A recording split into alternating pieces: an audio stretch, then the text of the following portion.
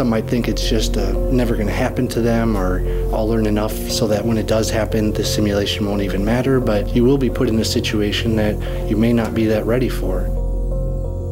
Brand new doctors, they go right into residency. When they get into the hospital setting, they're actually having interaction with patients. That's when they start performing these procedures. They graduate and they get done, and then they throw everybody into this setting, and they're expected to function like a unit. Doctors don't go to school with nurses, and nurses don't have classes with doctors, and they've maybe never even assessed a dozen patients yet.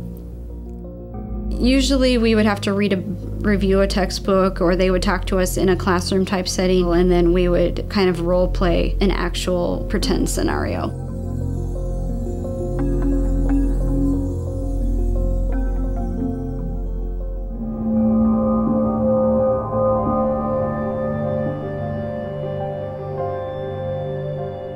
We do see septic children occasionally. It was very chaotic. Everybody shouting out orders. You had a mid-level, you had the physician, everybody, trying ideas on how to save that baby.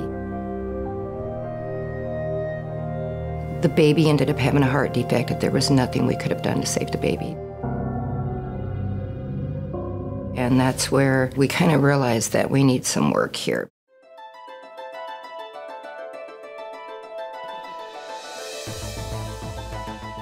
We do in situ simulations, which basically it's a Latin word that means in its original location. So where they actually perform these tasks is where we need to go.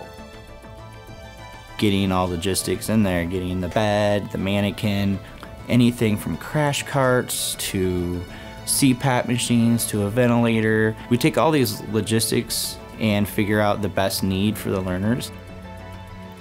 We can make the mannequins lose pulses, lose breath sounds on one side or bilaterally. It's like a real person.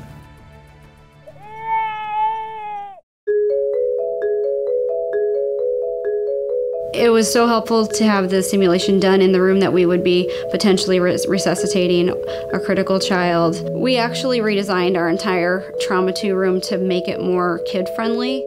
Going through the jump simulation, we just decided that we have to change the system. We redesigned the crash cart. Everything is visible, everything is labeled, and everything is right there. It's made a big difference, and I've been in a pediatric code since then, and it went much smoother.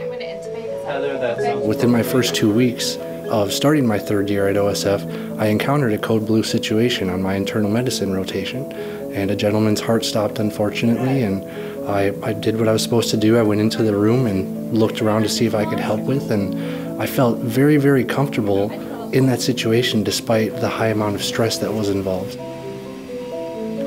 The real positive thing that I took away from it was realizing that I would not have even been able to feel that comfortable trying to help save that person's life had I not done that simulation workshop just a few weeks prior. There are some learners that realize, oh, okay, they're after the big picture. It's exactly right. We're not looking at the picture with a magnifying glass. We're stepping back and taking a look at the whole frame. Seeing where their heads are at, where they're thinking, why they did what they did. That's the value, that's the key. Is we're not there to tell them they're wrong. We're there to alter the perception of what they need to do. And when you alter that, you improve the quality of patient care.